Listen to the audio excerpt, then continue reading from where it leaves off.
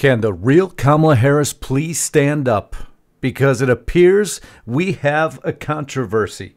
Coming out of the swing states of Pennsylvania and Michigan, something has finally surfaced that calls everything into question, and there is absolutely no hiding from this. It is on record, and that is the story I'm going to bring you in just 1 minute.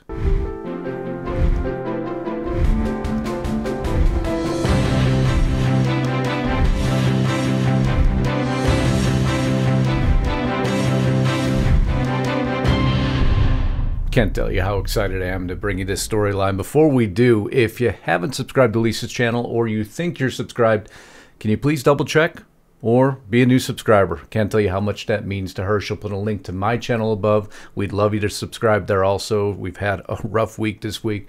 I know Lisa's gotten you up to speed on Diesel. He's one of our little fur babies, one of two. He's had a rough week, battle with cancer, but good news is it appears he's on the mend. Beginning of the week was a much different story. Nonetheless, there's many things Lisa believes in. Her audience, you, is one thing she has always believed in, so much that she created another platform. She came to me one day and says, look, I want to do something where I could bring the news in my format. No commercials, no sponsors, no interruptions. If you believe in what she's doing, if you believe in what I'm doing, please support us. Get to restrictedrepublic.com today. I can't tell you how many coming into this election have gone over there to get the stories you can't get anywhere else. Right now, use discount code INDEPENDENCE, $4 a month for 2 years. You can cancel anytime.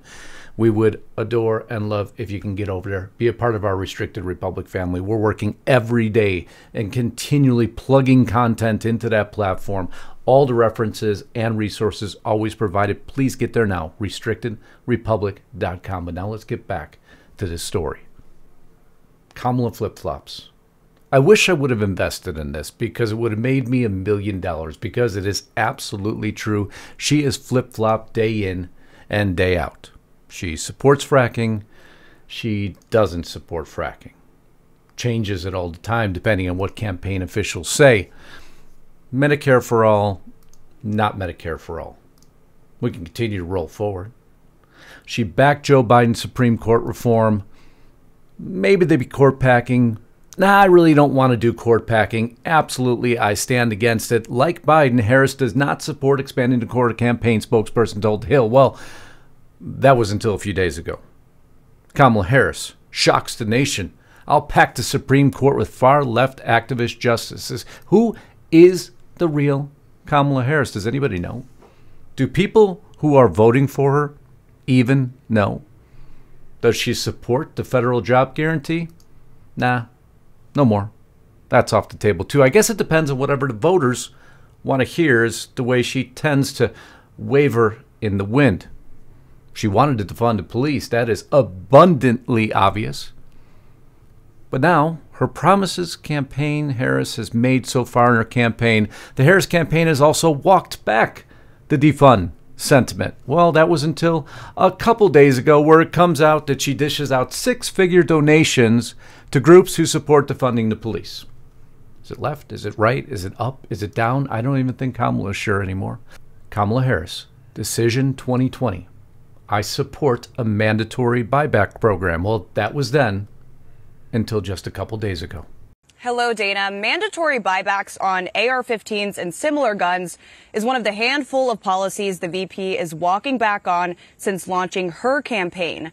A Harris campaign spokesperson tells us that the vice president would no longer require this, but that's, of course, despite her comments that she made while running for president in 2019. Once again, will the real Kamala Harris please stand up? There's pandering. Then there's out-and-out indecision, or simply covering up for what the actual agenda is, so the voters don't know until she's elected, of which she'll reverse back to her original positions that nobody likes. And that is a very unfortunate truth. But then comes this. This is something entirely different now. A lot of politicians waver back and forth. Trump on a couple things, but pretty steadfast in his primary beliefs. Kamala, however, I don't know how anyone can tell you what her primary beliefs are, because they change every day. But again, not the worst thing you could do. The worst thing you could do is actually tell two entirely different stories to two different voter bases and expect them both to believe you. And there is no more evidence than what I'm going to show you here. This is the background of Facebook that tracks ads, who they're going to, what age, what gender, how many impressions, how much they spend, and what location. I'm going to go full screen so you see this. Because voters now in Pennsylvania and Michigan have called, well, we're not sure which Kamala it is, actually. There appears to be two because they're saying two entirely different things over the same ad period. This one again in Pennsylvania. So the statement she always makes, let me be clear. Well, Kamala, you're never clear, ever clear. But I digress. And let's listen to the message you are telling voters in Pennsylvania. We're going to start there, okay? Let me be clear. I will always stand up for Israel's right to defend itself, and I will always ensure Israel has the ability to defend itself, because the people of Israel must never again face the horror that a terrorist organization called Hamas caused on October 7. You know, if you believed in it, maybe people would believe in you more, but you can't say something different to those folks now not in Pennsylvania, but those folks out, let's see here, in Michigan. I hope you see that. I'm going to point it out for you real quick. This is the location, Michigan. Prior, we were out, and I'll show you again just so you know how this all works and how clear-cut it is. This was going to Pennsylvania voters. You heard the message. Major support of Israel. Hamas cannot prosper. Hamas, who is located in Gaza, and it's why Israel is attacking there so often. And it's why Israel continues to attack Gaza. But again, you have to stand for something or you'll fall for anything. And Kamala is no exception to this. Listen to what she has to say, at least this Kamala, because we're not sure which one we're actually talking to anymore. In Gaza over the past 9 months is devastating. We cannot allow ourselves to become numb to the suffering, and I will not be silent. Our common humanity compels us to act. I'm confused. Kamala, do you support Israel? Or are you looking for an end to everything because you won't remain silent? But actually, I love the fact that you don't remain silent, because every time you speak, you show a different person to your voter base, so much so that it's fragmented your voter base. You're actually decelerating in swing states, and you're allowing Trump a huge advantage. So I guess continue on. But if that wasn't enough, you just heard there, Kamala Harris, VP Harris, has been working to end the suffering in Gaza. The only way to end that is to end the war in Gaza. But then you can't say that Israel has the right to defend itself against Hamas, who's located in Gaza. I know it's difficult. It's international politics. It's really advanced study. Okay, and I understand. You're probably more of a 101 girl. But international politics isn't 101. It's not 202 or 303. It's well advanced beyond that. You would need some experience to actually be a commander-in-chief. And good commanders-in-chief are very resolute individuals. You, however, are not. So much so that not one advertising campaign going out to Pennsylvania supporting Israel, but another support of the Israeli people by putting your husband into an ad campaign. I'll just play a few seconds of it. When was the last time you cried? There's a mezuzah at the vice president's residence. It might have been then because my father cried. So, okay, tell me that story. Yeah, so we wanted to have a mezuzah, which is a very traditional Jewish item. It's a little Torah portion inside, and you put it on your doorpost. I don't know. Maybe she's juggling. I don't like anyone who panders for votes, and you got to stand for something. Again, or like what's happening in your campaign, it will fall for anything, and it has fallen. So Harris' campaign ads amplify different parts of her message on Gaza and Israel, in Michigan and Pennsylvania, because all you care about is getting the vote. And that's not fair to the voter who has no idea what you stand for. How do you not have that common decency and respect for the voters to give them what you actually represent?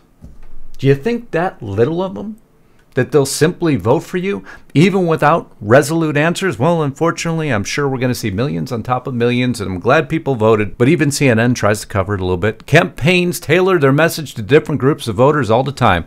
And the practice has only become more sophisticated in the digital era. That's not a good cover.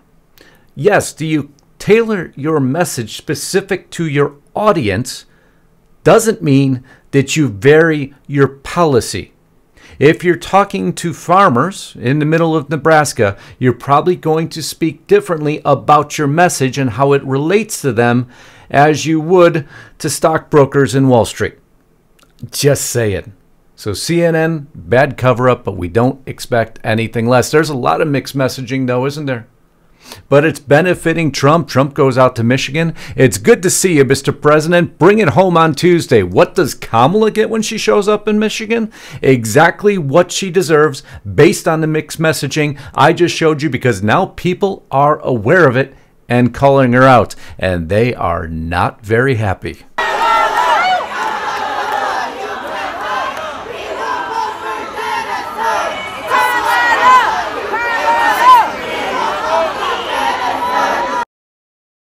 Not a good reaction in a very important swing state, Kamala. I know, probably keeping you awake at night. Actually, I saw you dozing off on the plane. It gets exhausting, doesn't it? Isn't this whole campaigning stuff kind of tiring? It's probably even more tiring to keep up with what you think you represent for the day, depending on which voter you want to get their vote for. I know that could be exhausting, brutally exhausting. I'm so sorry for you. Maybe you and Joe should go out and get some ice cream, because it appears to be the one thing, well, you guys could do right, because there hasn't been anything else. But talk about mixed messaging. Or actually, don't you love the term, I'm sure you do, fake news, misinformation? Well, wouldn't it be that if you took a clip out of context, played it for something it wasn't representing, and then point the finger of blame at Trump? Of course. Because many of you may have heard this 11-second clip. It's very important. I'm going to go large screen on this, and then I'm going to play the full clip after I play the reaction to this clip and show you exactly how misinformation and manipulation actually works. Let's put her with a rifle standing there with 9 barrels shooting at her, okay? Let's see how she feels about it. You know, when the guns are trained on her face. That's the clip. That's the clip that so many millions in America heard. Except it's not the entire clip. But I'm going to show you the reaction before I play the entire clip, because they all knew what it was. At least some claim they knew what it was. Cassie Hunt here. Donald Trump suggests Liz Cheney should be fired upon. It's an escalation of violent rhetoric. Listen in here as she speaks. She's upset. She's angry. It's not right. But she took it out of context. 4 days out from Election Day, and former President Donald Trump is escalating his violent rhetoric, suggesting one of his most prominent critics, the former Congresswoman Liz Cheney, should be fired upon. Man, you're bringing that out to millions of people, aren't you? You're bringing that forward to millions of people. Liz Cheney reacting. This is how dictators destroy free nations. They threaten those who speak against them with death. We cannot entrust our country and our freedom to a petty, vindictive, cruel, unstable man who wants to be a tyrant. Heard that over and over again from Liz Cheney, haven't we? No, let's not play what they left out yet. Let's put out another person. Listen to this reaction, and then I'm going to tell you what he had to do afterwards. I don't think you even need to call it fired upon. He's saying quite explicitly and unambiguously that Liz Cheney should be shot, should be executed by firing squad. That is appalling. It is a small facet of the reasons why he's unfit for office, and the Republican Party has made a disastrous mistake renominating him. All that said, since we're here for the punditry, I don't know what this gets him, right? Wow, you stood strong on your ground, didn't you? Jonah Goldberg there. He had to come back out. This morning on CNN, I referred to Trump's rifles, quote, as him advocating a firing squad for Liz Cheney. I was reacting in haste to what were objectively appalling and irresponsible comments that had been framed in the setup piece in the context of previous statements Trump made about shooting protesters and having generals executed. Still, I was wrong to say he was calling for a firing squad execution. After I said that, my co-panelist, Brad Todd, made the case why I was wrong. And why did he make the case that he was wrong? Because I don't think he listened to the full clip. Rather embarrassing. Of course, these folks don't get embarrassed. They just roll forward with the lies. Normally, it was nice that he issued somewhat of an apology, but it should have been a lot larger. As a matter of fact, everyone who talked bad about this clip should have probably told their audience there was a larger clip, actually listened to the larger clip, and told the truth. But we can't expect that out of mainstream media anymore, can we? Here is the full clip. And I don't blame him for sticking with his daughter, but his daughter is a very dumb individual, very dumb. She's a radical war hawk. Let's put her with a rifle standing there with 9 barrels shooting at her, okay? Let's see how she feels about it. You know, when the guns are trained on her face. You know, they're all war hawks when they're sitting in Washington in a nice building saying, oh, gee, let's send 10,000 troops right into the mouth of the enemy. But she's a stupid person. Well, that's a little bit different of the context now, isn't it? Interesting. So the man who doesn't want forever war, the man who kept us out of conflict, is talking about another politician who likes to put our soldiers in harm's way and votes to put them in harm's way. So makes a reference to how would it feel if you were on the battlefield. Then the decision wouldn't be quite so easy now, would it? Because you would feel like our soldiers do who have guns trained on them. You see the different context there? Again, Trump consistent in his message. Mainstream media snipping it out, putting it out, trying to change people's minds based on false and misinformation. But yet, they're never the ones that get in trouble now, are they? Now they issue apologies. The world moves along, and Trump suffers again. But we're not going to allow that here, ever. We'll put it in context. Trust me, if he says something wrong, I'll be the first to tell you. I don't care. I want the best politicians in the jobs that they deserve. Right now, the best politician for the presidency is Donald J. Trump. There is no other choice because we don't actually know who the other candidate is. And I just proved it again for you. I love y'all. Thanks for letting me fill in for Lisa today. She's spending a little time with Deezy, finally relaxing. He's feeling better. She's feeling better. And that was a much needed reprieve from earlier this week. I love you all. Thanks for hanging in there with us. Until next time, Godspeed and God bless. Justice Knight, signing out.